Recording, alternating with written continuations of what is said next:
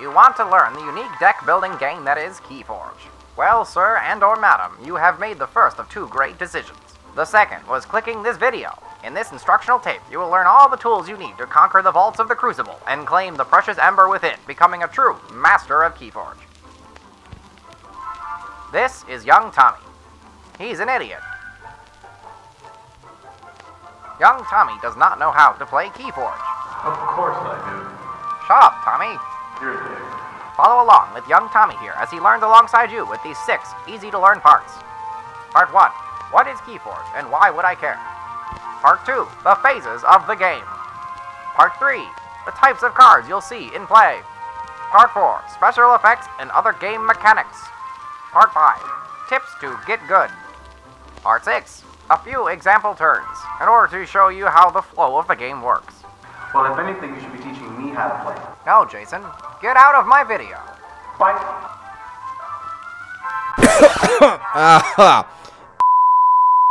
I'm not doing that voice the whole time. Anyway, where was I? Alright.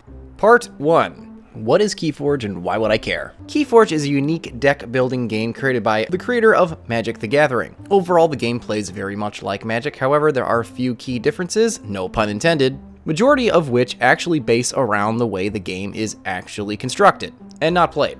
Instead of a trading card game, Keyforge is a unique deck card game. Instead of buying booster packs and constructing your deck from a card pool that you yourself own, you are instead buying a booster pack which contains one fully constructed deck with one unique, procedurally generated Archon. This Archon is unique to your deck, no one else has your Archon, as well as no one else has the deck list in which your Archon has. There is no deck building, your deck list cannot be changed, and any further cards that you purchase or own cannot be placed into your deck in order to make what would be considered a full power strategy, much like Yu-Gi-Oh! Or Magic the Gathering, or other such card games. The procedurally generated deck list that your deck has been tailor-made to have a specific strategy that only your deck can do with its own specific card list, and it's up to you as the player to tease out all the broken plays and combos that you can think of with the cards at your disposal.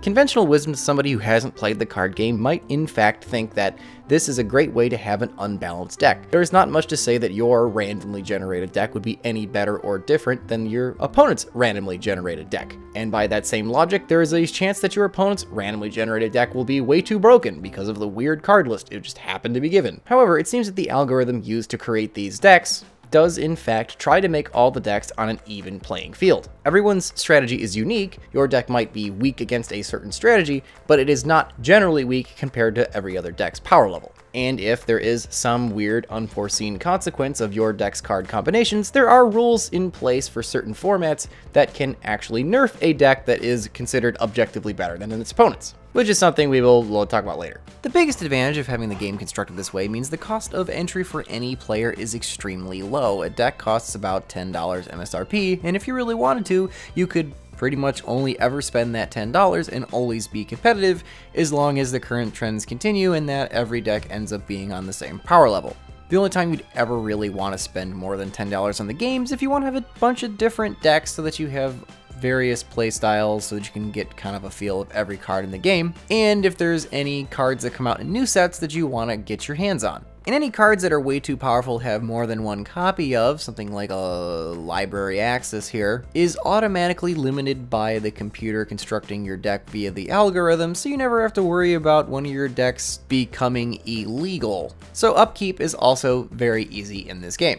The uniqueness of the game, however, is not completely centered around the way the game is constructed, but through some of its gameplay elements as well. The major win condition, and pretty much only win condition, of Keyforge is to forge 3 keys. Go figure. You forge keys at the start of your turn when you have 6 Ember. Ember being a resource that you accrue through gameplay. And that's pretty much it. There are no life points. When your creatures fight each other, there is no damage dealt to the other player, and the only way to win is to forge these 3 keys. Because of that, duels between 2 Archons, which is what your person is considered to be, end up being more of a race than a battle, leading to a less directly competitive game and more of a who can build the best strategy while undermining their opponents. So at its core, the game plays a little bit different than anything else, being an interesting change of pace. Listen here, motherfucker.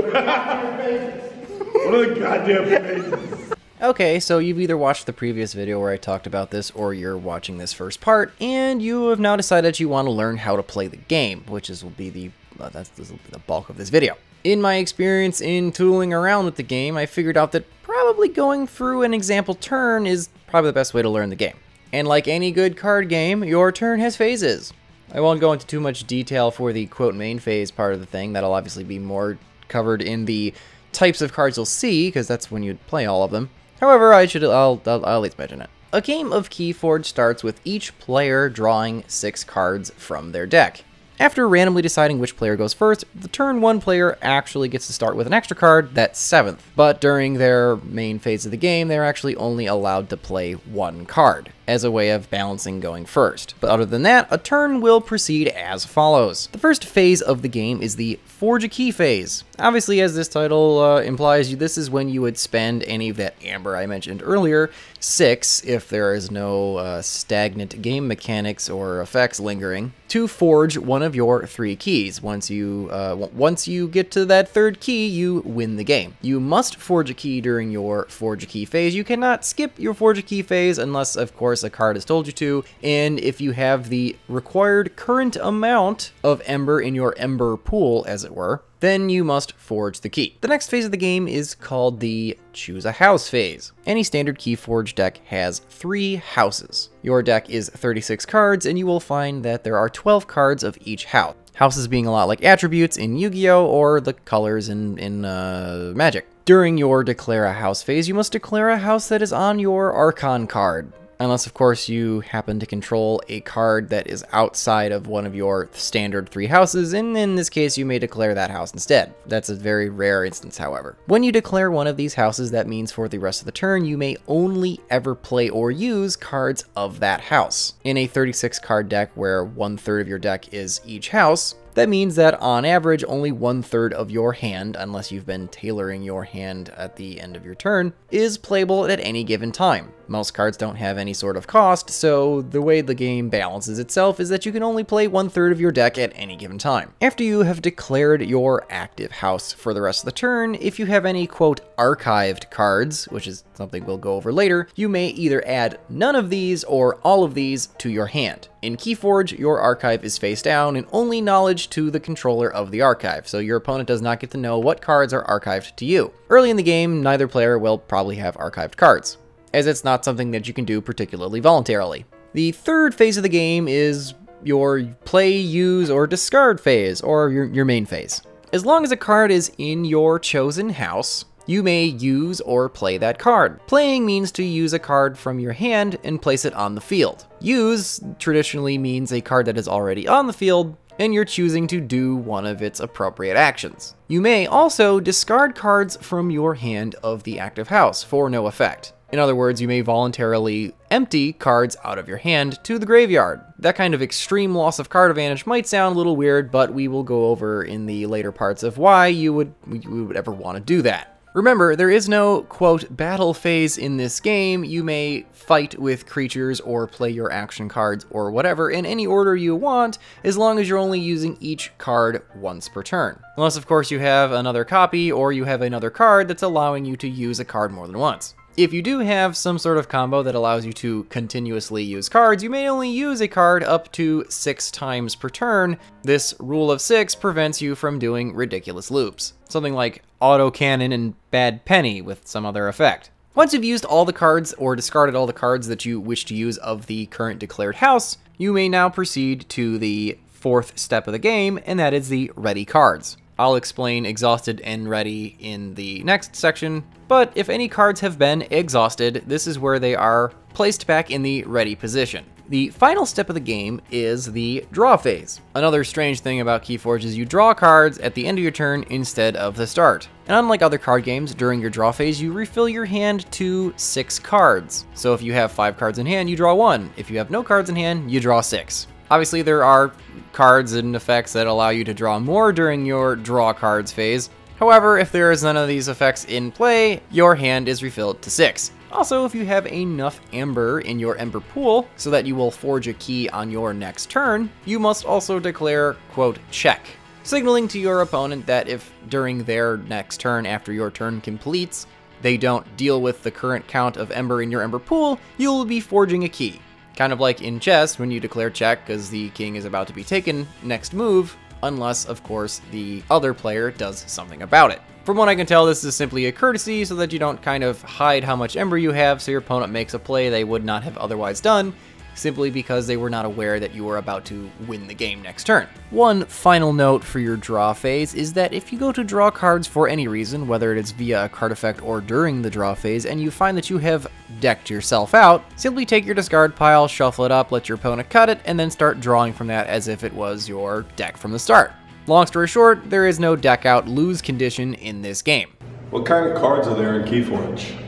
Okay, so now you know how a turn proceeds with the cards that you have. However, what are the cards you have and how do you use them? During your main phase of the game, you may play, use, or discard any cards of the current house, unless of course a card effect is telling you otherwise. Before we proceed, I must stress this more than any other point. If you get anything out of this video, it's this point. Cards that are activated resolve as far as they can go. Whether or not that means they fizzle for no effect, or you can only activate part of their effect, and the rest does nothing, it does not matter. Cards must resolve and will resolve as far as they go. If there is something preventing you from fulfilling the full effect of a card, that does not stop you from actually using the card, unlike some other card games. Meaning that there are instances where you will play a card to the field and it will do literally nothing. But anyway, let's continue. The first main bulk of your deck will most likely be your creature cards. Creatures are your monsters, they are your army, they are what you use to do a majority of the legwork in your deck. When you play a creature to the field, it enters play exhausted, set sideways like this. The basic layout of your field is the front row, which is your battle line, which is where your creatures go, and the second line is where all the other stuff goes. The first creature enters your battle line right in the middle. Any subsequent creatures that you play are played on a flank of current creatures on the board. Creatures in battle lines that are directly next to each other are considered, quote, neighbors, and the creatures that are on either end of your battle line are considered your battle line's flanks. The reason why this is important is because there are certain card effects that deal with neighbors and flanks, so it is important to know that where you're placing your creatures on your battle line may or may not actually matter. You must play a creature on a flank of your battle line. You cannot wedge a creature into your battle line somewhere in the middle unless there's a card effect that's allowing you to do so. Only cards that are ready can be used during a turn, basically meaning that most monsters come to the field with some sort of, quote, summoning sickness. Creatures have a battle power and an armor rating. Many creatures do not have armor. If a creature does not have armor, in its armor slot here, it'll show a tilde instead of a number. When a creature is dealt damage in any way, if it has armor, once during the current turn, you can reduce the amount of damage taken to that creature by its armor rating. At the end of your turn, your creature gets its armor back. Damage can be dealt through battle or through card effect. A creature's power rating describes how much health it has, as well as how much damage it deals when it's fighting. If a creature has had its power rating increased, it does more damage while it fights, and it can soak up more damage before it dies. Damage on a creature, however, does not reduce its power output. If a creature has 5 power and it has 4 damage on it, simply that means it can only take 1 more damage before it dies, but if it's doing any fighting or whatever, it is still doing 5 damage to everything else. So you have a ready creature on the board. What can you do with it? You have one of 3 actions. You may fight with the creature, reap with the creature, or use some sort of ignition ability.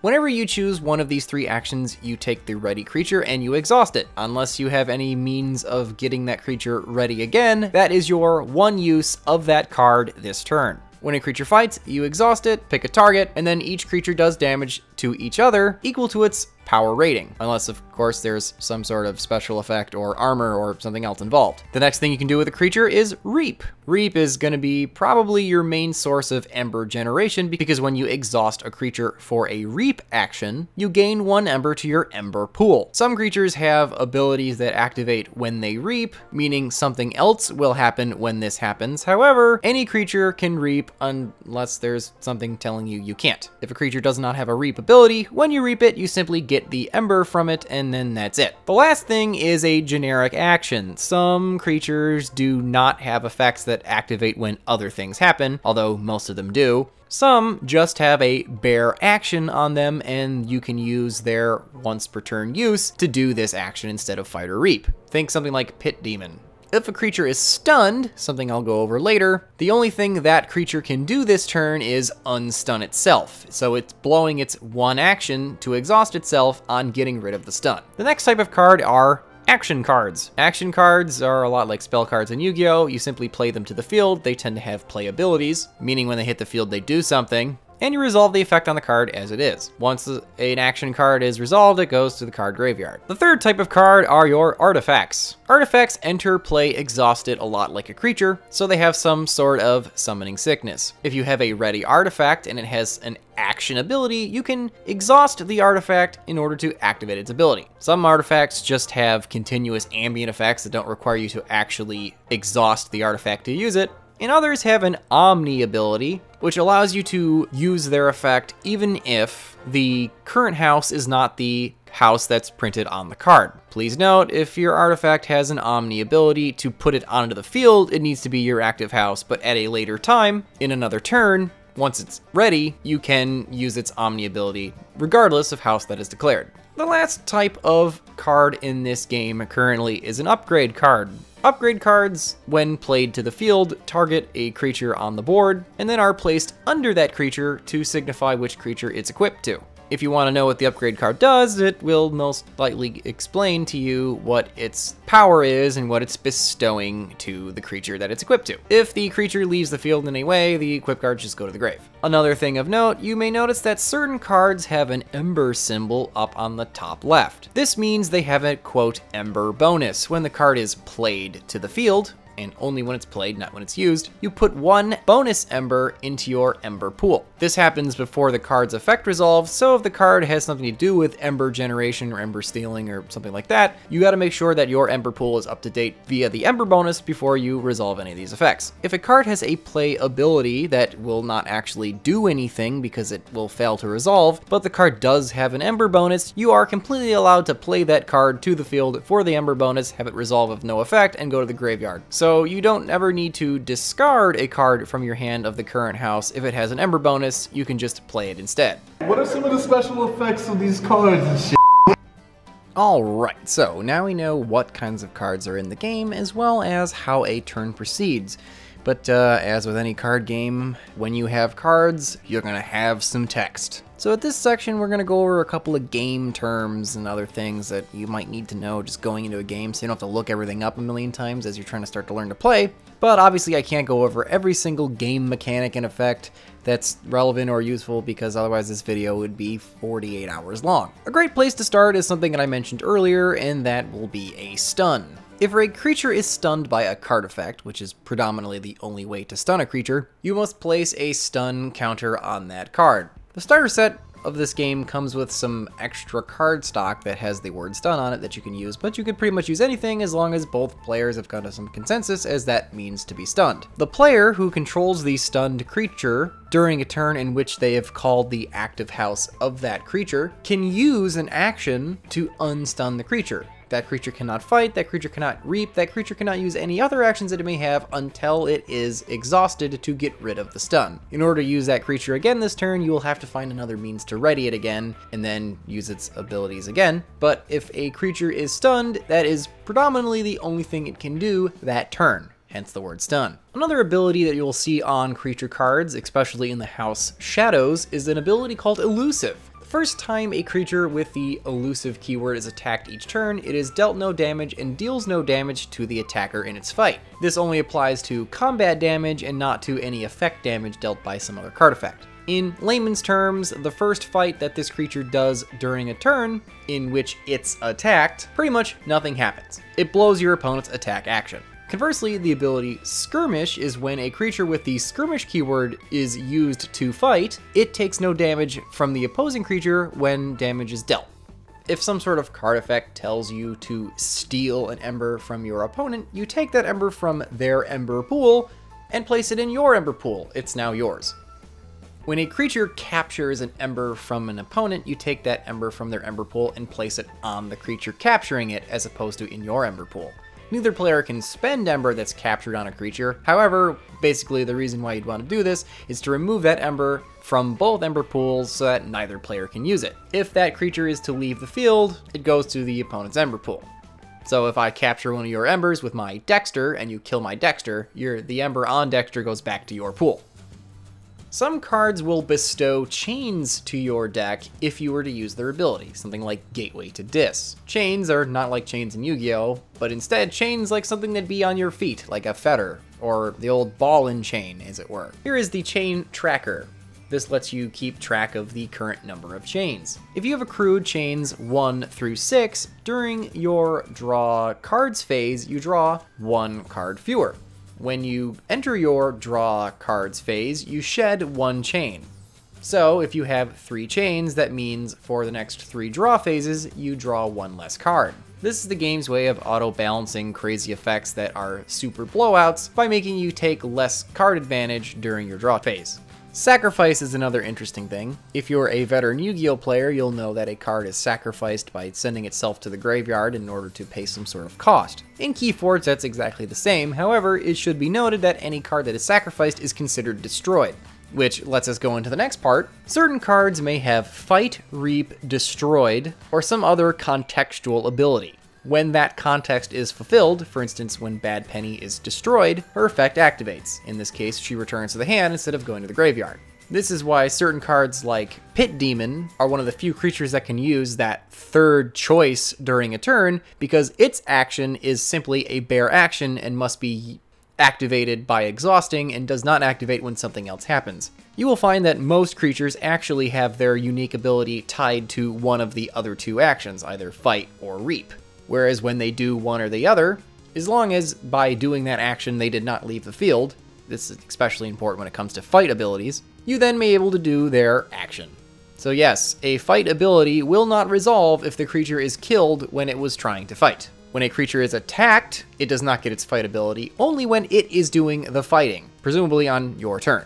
A creature with Taunt protects its neighbors from being attack targets, and only the creature with Taunt can be attacked. Of course, unless one of its neighbors in the battle line also has Taunt. The last 2 turns that we should probably talk about are Archive and Purge. Some cards will allow you to archive a card. At the start of your turn after you declare a house, you may take any and all cards in your archive that are face down that are only knowledge to you and add them to your hand. You cannot archive cards unless by card effect, and again, if you choose to add your archive to your hand, you must do the entire thing. Archive and Purge are both removed from play, but Purge is more removed from play than Archive. If a card is purged, instead of being placed in the Archive zone, it is instead placed under the owner's Archon card to be completely removed from the game entirely, with the exception of the card Spangler Box, which is just the weirdest card in the game, frankly. Also one of my favorites. And those are probably all the effects that you're going to see on a regular basis that you kind of would like to have an inherent knowledge of how they work, so you don't have to constantly be looking up rulings.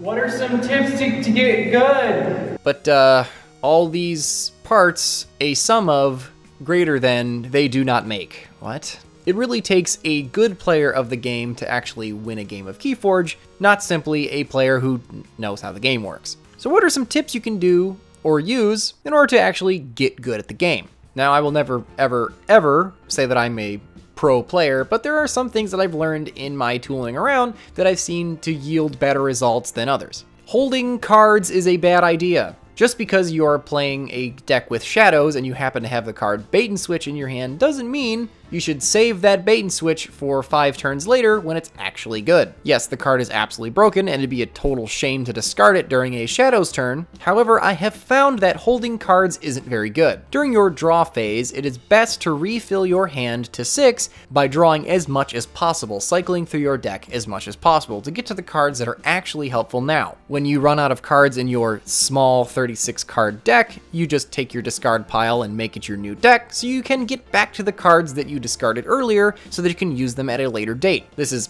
especially useful for cards that tend to have late game abilities that aren't very good in the first couple of turns. Getting them out of their hand is better than just sitting on them. In this same vein, if your deck has the ability to archive cards, something like maybe Mobius Scroll, this is a great way to get power cards like that Bait and Switch out of your hand without actually having to worry about discarding it. By archiving a power card like this, which, let's say maybe it's the only Shadows card in your hand, so making a Shadows turn, even though you have the one-off blowout card, would not yield you very much results, you can archive that card, save it for later, and then when during one of your draw turn phases things, when you draw a bunch of Shadows cards, on your next turn you can declare Shadows, and then add your bait and switch in your archive back to your hand, so now you can make a wombo combo bigger Shadows turn. You will find that archiving is in most cases much better than discarding cards that you want to get out of your hand, simply because you can then add them to your hand at a later time, so you can start a turn with an extra couple of cards, which, you know, is awesome. Learning when and how to archive cards will be one of the biggest make or break things when it comes to competitive Keyforge. Be mindful of your sprint. Sprint's a kind of a fan term that I've seen thrown around a couple of times, but it's actually pretty apt when you consider the fact that this game is more of a race than a duel. You will constantly find yourself weighing your options between calling a house that contains all the cards that are in your hand, or calling a house that is the majority of cards you have on the field. Playing new creatures and artifacts to the field lets your board presence go up, but it doesn't actually let you gain any Ember in most cases or affect the game state very much. Playing or using cards that are already on the field allow you to reap for more Ember or start doing some battle to take cards off your opponent's field. However, it doesn't let you draw anything during your draw phase, because you didn't use any cards in your hand. Sprinting is when you make a giant Ember push to make yourself in check so that on your next turn you can forge a key. Constantly keeping track of how many Embers you would need to sprint to get to your 6 or whatever the current cost of a key is. There are certain cards that increase or decrease your key cost, or your opponent's key cost, can help you decide what house you need to call this turn. If you have 4 or 5 monsters on board and your opponent doesn't have any effects to seemingly stop you, calling that house might be the most important thing to do because you can reap for almost an entire key, and also use any reap abilities your monsters may have. Pushing for that key in one move would be your sprint. Knowing what house to call at any given time, when nothing else seems right. If you can't figure out what the best house to call this turn is because nothing seems very good, maybe you don't have a super huge board presence, so calling that house isn't going to be very good, and maybe your hand is full of a bunch of different stuff, so calling any of those houses isn't going to be great either. What do? I've found that simply calling the house that has the most cards of the same house in your hand is normally your best worst option. If your hand is like 3 Shadows, 2 Sanctum, and 1 Brobnar, calling that Brobnar isn't really going to do you very much good because you're only going to be able to use 1 card and then only draw 1 card during your draw phase. Using those 3 Shadows cards, however, will lead you a huger draw, which means you can then try to get cards for the other 2 houses that you don't have as many cards for, so that the turns after you can make bigger plays with those houses instead. And last but not least, keeping a generic, vague idea of the card pool can do you some good. Knowing what the power cards in each house can change how you play a game. If your opponent has Shadows, you're going to know that they're going to steal a lot of your Ember. And if you get too far ahead, they might drop the card Bait and Switch on you, and then you're going to lose that Ember advantage that you have and pretty much just give it to your opponent. So making a humongous sprint and overshooting your key too much against a Shadows player may not be the best option. And if your opponent is, let's say, playing Brobnar, you know that their monsters tend to be big, and they may have the Khalifi Dragon, the biggest monster currently in the game, which, again, could be a problem if you're not ready for having that kind of a beat stick on board. Knowing the power cards in each house can let you have an early advantage of knowing what to look out for. Alright, I think that's where we'll stop for today. That last part 6, I think we'll reserve for a second video because this thing is getting super long, and as valuable as a example a couple of turns would be to everybody, I don't think anyone's going to sit here and actually wait for that to come up. So I'm going to give you this in a bit more of a digestible fashion. But anyway, guys, let me know down in the comments below what you guys think of Keyforge. I'm actually really enjoying the game. It's a lot of fun, and it's a great distraction when you're getting bored of other stuff because its investment's low and it's super fun to play. But guys, remember, if you don't troll the meta, who will? I'll see you guys next time. Oh, hey losers. What are you waiting for? Hit that subscribe button. Wanna watch something else? Hurry up and choose one of these. Ugh. When are you gonna make a choice? This year would be nice.